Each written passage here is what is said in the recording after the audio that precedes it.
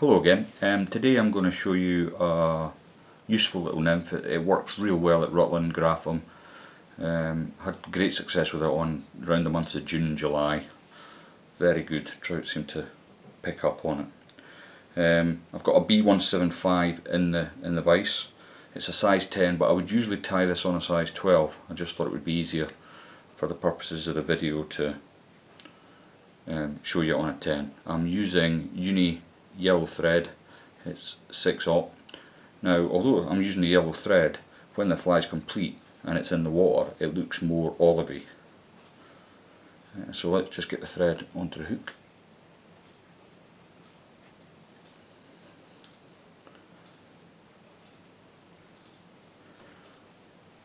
I'll trim away the excess there.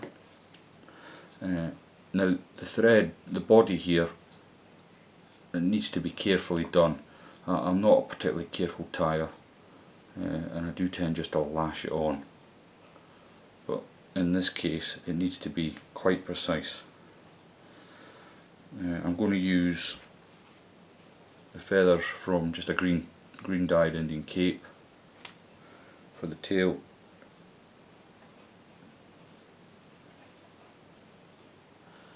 Just take a few from there. I'm going to lay it on.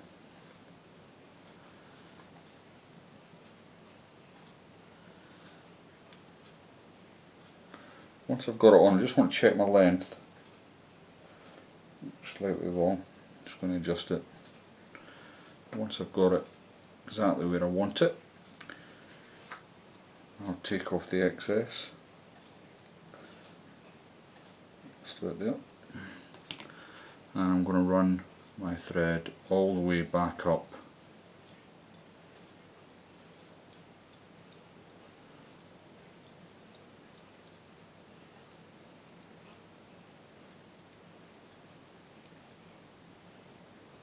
the shank of the hook.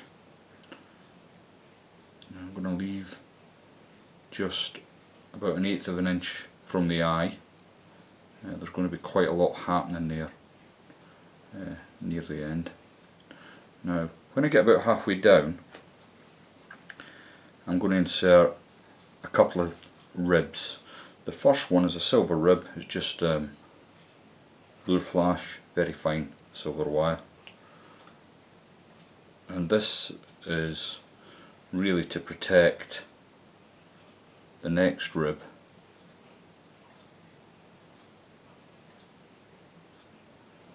Not too worried about that bit sticking out at the back there, you might not be able to see it.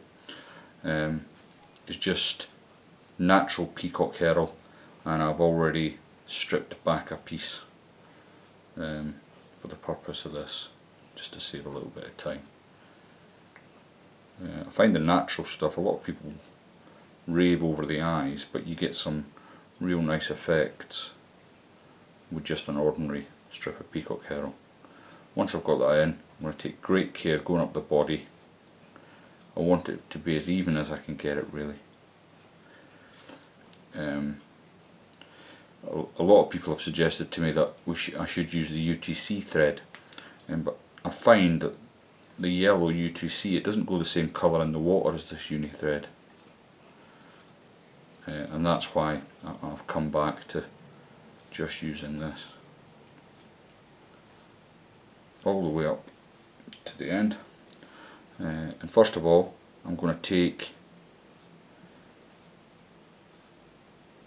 my peacock herring, bring it round the back, and I'm going to go the opposite way.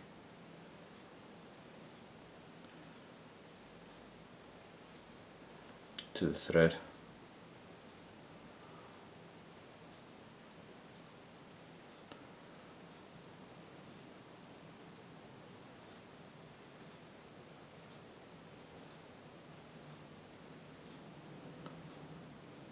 All the way up to the front.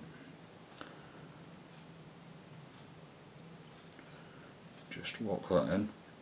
Now I see David McPhail probably just snap it off at this point. Unfortunately, I would just pull the fly to pieces, so I'll snip it away.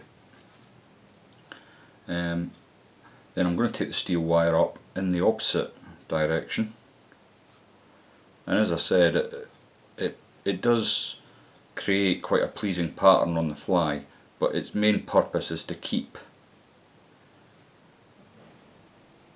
the peacock herald protected.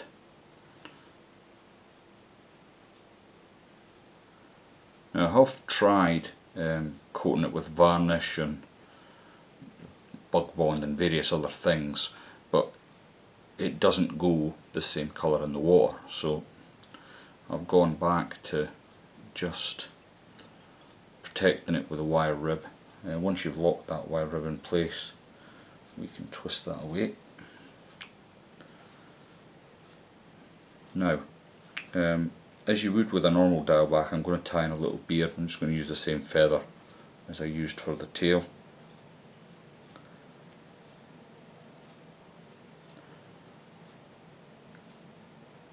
Just trying to get them a little bit even.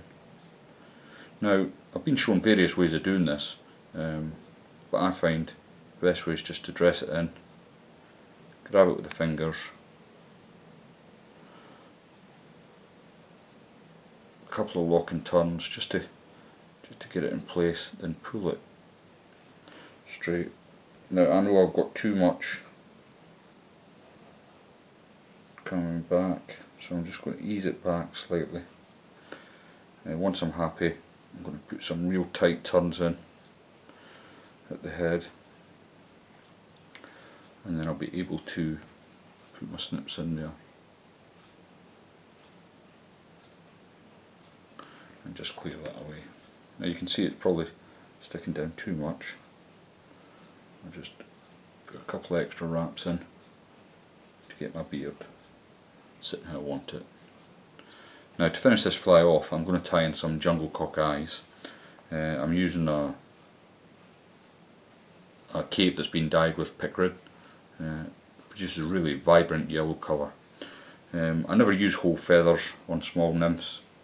I've already split a feather, and these feathers are probably a little bit bigger than what I would normally use, but again, it's for the purpose of the video. I just wanted you to see the effect that you get. I'm going to dress the first feather up.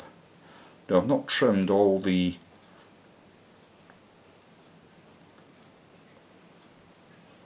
jungle cock away like you would normally, because I like to have the little straggly underwing. You can see here the feathers there, because it does splay out and it gives the fly just another, excuse my fingers, another dimension. Again, once I've got it in place, I'm just going to pull the waste that's gone out the front, trim it away. Try and get a bit closer with that. And once that's done, I can finish that off.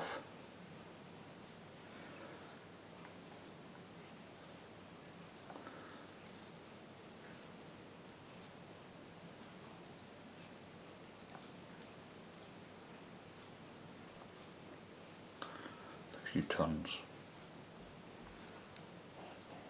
of thread.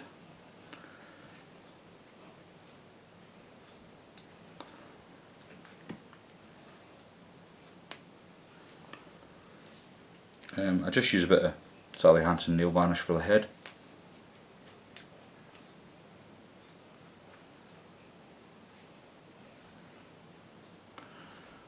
Just so it doesn't come to bits on me.